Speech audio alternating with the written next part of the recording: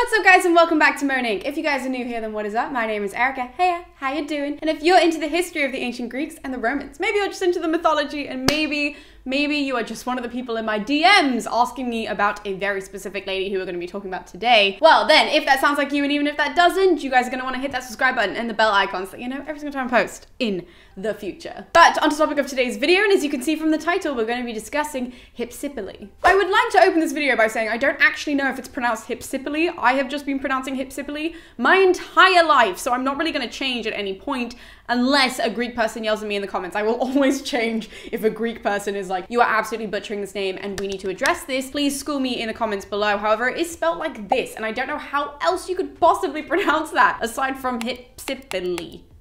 But anyways, now the only reason why I'm actually discussing Hypsipyle is not because I have ever thought that she was important enough to discuss, which now that I've gotten into her story again, I'm a bit like, well, why wasn't I ever considering Hypsipyle? But the reason why I'm actually discussing her is because I did one of those stories with like the question box in it and asked you guys what women you wanted me to discuss on the channel, and I got 4 replies for Hypsipyle. 4. That is 4 more than I thought I was gonna get. And I was like, oh, okay. And then after I put it up on my story asking if you guys do want Hypsipyle or if it just happened to be those 4 people, in which case I would have just, you know, replied to them in a DM, a bunch of people were messaging me about Hypsipyle and asking me about where she pops up, you know, what we know about her, all of that sort of stuff. So I was like, wow. Okay, I'll do Hypsipyle then. Like, no problem, you guys chose her. So, Hypsipyle is a mythological woman. She's not a real woman, she's mythological. She's written about in these 2 books. So the back one, you guys can't see, but the back one is Apollonius of Rhodes, and that's Jason in the Golden Fleece. And then we get her again in Ovid's Heroides, this second book here, which I don't know why I put my plant there because you guys can't, let me move it actually. So you guys can see, there we go. Oh, now it doesn't look very pretty. Let's try Does that work?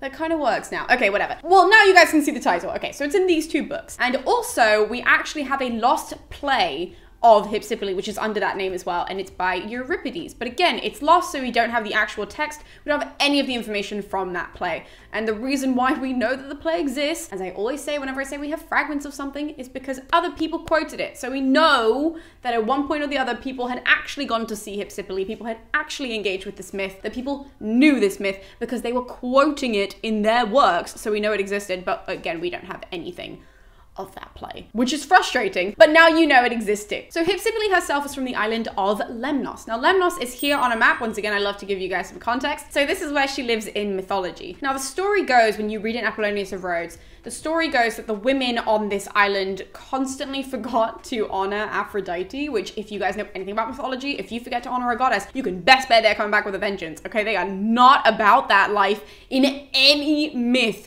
People get punished for forgetting a goddess. So obviously Aphrodite, not thrilled by this. In fact, she's so mad that she decides to curse the women by making their husbands fall, well, not fall in love, but have this like raging lust for all of these slave girls that they had previously taken when they had raided Thrace, right? You don't need to know where Thrace is, but they went to go raid Thrace. They came back with all these slave women because that's what you do when you raid places in the ancient world. And so now Aphrodite made them all have this like incredible lust for these Thracian ladies. And so all of their husbands slept with these Thracian ladies. And obviously the women from Lemnos, their wives were like, what the f? And so part of the curse was that they then ended up killing all of their husbands, and they ended up killing the entire rest of the male population on this island in order to make sure that never happened again. Yes, this is a real myth where the ladies decided to kill all of the men, and it's one of those that is glossed over so much, and you're just like, why? Isn't this a wonderful myth to tell for like female empowerment? They literally ended up being on an island of only women. How interesting, especially because murder's involved in it. But either way, that is the story that Apollonius tells us. Now, the only male who was actually spared during this whole massacre of the men was the king, and his name is Thoas, and that's because his daughter, who's Hypsipyle, she spares him. And so she, according to Apollonius, like puts him in this chest and then sends the chest out to sea, and he then ends up washing up on this island like safe and sound, right? So that's important because it shows that she has like a little bit, she's not entirely under the curse. She has this little bit of love still for men that she manages to save her own father, the only man to survive, which which is crazy. So Hypsipyle takes over as queen in place of her dad. Now, after this whole massacre though, the issue is that the women are terrified that the Thracians are going to find out that they had just murdered all of their women. So they are terrified of anyone coming to the island. They're terrified of anyone finding out. They're terrified of rumor. Like, the women are just, you know what, we're just going to stay here. We're just going to do our thing and we're just going to exist on the island. No one's allowed to leave. No one's allowed to come onto the island. That's it. Which is quite funny when you think about it, because they just massacred an entire male population and they're terrified that other men are going to come and like kill them. But you read it and you're just like, you could definitely take them though. Like, you just killed all these men in their homes. Like, do you think a foreigner could have a real chance against you? I don't think so. But either way, again, that's a myth. So bearing this in mind, bearing this fear that they've instilled in themselves for no apparent reason, that one day when they see a ship approaching the island, they all start panicking as and they all get to Hypsipyle and they're like, what the hell are we supposed to do? The ship is coming right towards us. And they obviously think that it's Thracians who have heard the whole thing about the massacre and all of this. So they're panicking, right? And when the men dock onto the island, that they actually end up sending a son of Hermes initially to go and speak to the women, to go and speak to Hypsipyle. And after a while, Hypsipyle does decide that she's going to allow the men to come onto the island and to come into the city and possibly into the palace. That she's like, you know what, if their intentions are good and they just want nothing but peace and they want like a rest stop, then that should be fine. Which obviously all the other women, when she calls a meeting, they're all like, are you fucking insane? They might be Thracians. 1, they 2 might just want to kill us. 3, they might hear the rumor and then they might go back and they might tell the Thracians, and then the Thracians might come and kill us. Like, what are you doing? But Hypsipyle does not really care, right? This is why it's important to know that she saved her father, because she still has this little soft spot for men. So she sends the messenger back, and then after this whole meeting, she ends up sending one of the women also to go and directly tell the men that they should come into the city itself and into the walls, which like before this was like an absolute no-no. So the fact that she's doing this is like a big deal, and especially a big deal to all the other women. But the men hear this message and the men are just like, great. And so the leader of the men, he decides to put on this like really beautiful robe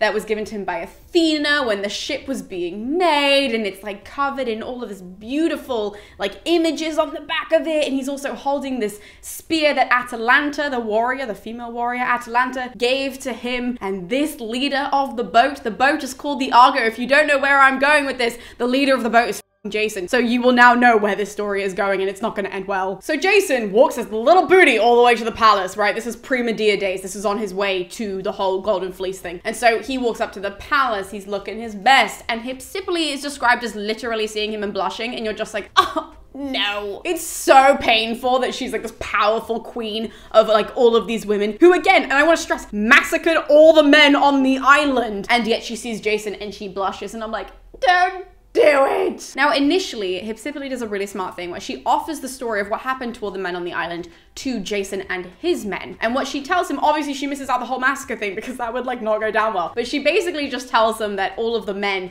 ended up falling in love with these women in Thrace. And so that's where they all went back to go and live. And now they all exist in Thrace. And the men just assume that her father died of old age. She doesn't offer that information to them. They just assume it, which I guess she's not lying considering she just didn't mention it, but she's now the queen and they don't really argue with that. Now, Hypsipyle falls so madly in love with Jason that it's painful, guys. She falls so madly in love with him that she literally offers him the kingship of the island. Like, she just offers it to him on a silver platter, and she's like, by the way, if you want to stay, you totally can, and you can be king of the island and you can rule over all of us. That would be amazing. But obviously, because Jason has to go and do his whole, you know, Golden Fleece thing and pick up, you know, like the skin of a ram and all this, that he does decline, and he's just like, I have better things to do than rule this teeny tiny island, so like, no. But the men all love that they've been welcomed into the palace. They love that they've been welcomed onto the island because they're all just, you know, hooking up with all of the women. These are all these women without any men. The men see their opportunity and they're just like, great, let's go. And so they're all just hooking up with all the women. Jason is obviously like, he beelined it for the palace that he could just hook up with his Hypsipyle even. The episode is about her and I just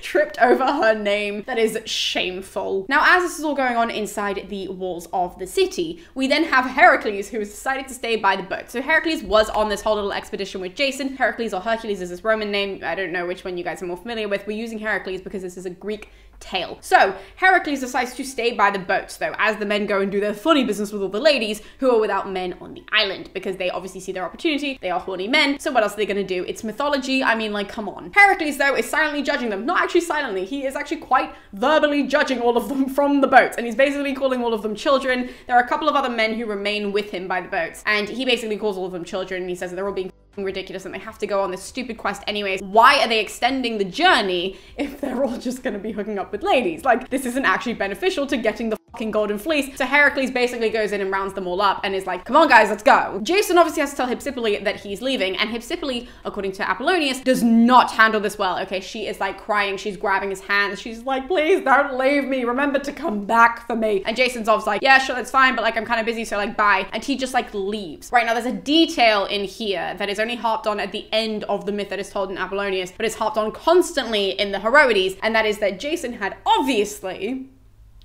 impregnated Hypsipyle, so now she is stuck with the future children of her and this dummy Jason, which I cannot imagine the stress. Now this is where Apollonius leaves the myth, okay? But there's a little section in the middle before Ovid picks it up that Hypsipyle actually births both of her children, so they are twins. One is called Thoas after her father, and one is called Eunaeus? I always want to say Eumaeus, but it is Eunaeus. That is his name. I always want to say Eumaeus because there's a character in the Odyssey called Eumaeus. These names are far too similar. But either way, so those are her twin boys. And then after this is when Ovid picks it up. Now, basically, if you don't know what the Heroides are, I don't think I've explained it in a bunch of other videos, but the Heroides are a number of letters from mythological women to these men who like got up and left, right? So there's one from like Penelope to Odysseus. There's one from Hypsipyle to Jason, right? There are lots of different letters and they are all quite comical, I won't lie to you. I know they're supposed to be like really painful, but when you actually read what they're trying to say, or like what Ovid wants them to say, they are very funny, I must admit. The Hypsipyle one is a little bit sad, but the Hypsipyle note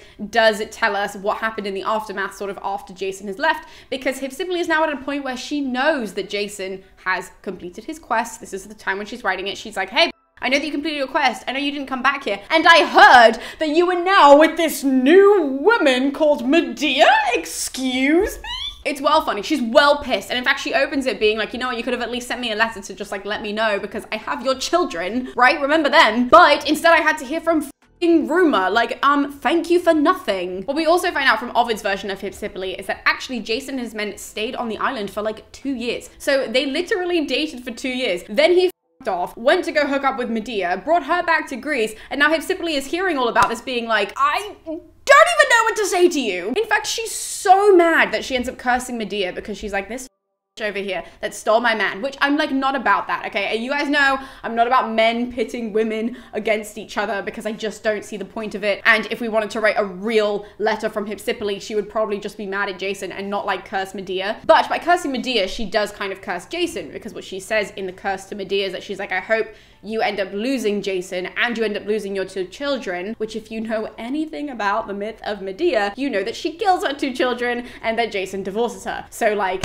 I guess it all comes full circle. But that is Hypsipyle. That is really everything that we know about the mythology in regards to how we don't actually know how she dies. It might have been in the Euripides play, I actually have no idea. But the end part of her story isn't actually given to us. So you know what? We need a modern retelling of Hypsipyle. That would be a sick book. Actually, if there's an author who's watching this who wants to write that, please holler at me. I will give you all of these sources. I will like quote for you. I will send them all to you. We need someone to pick up Hypsipyle and write us a modern feminist retelling of this bad queen.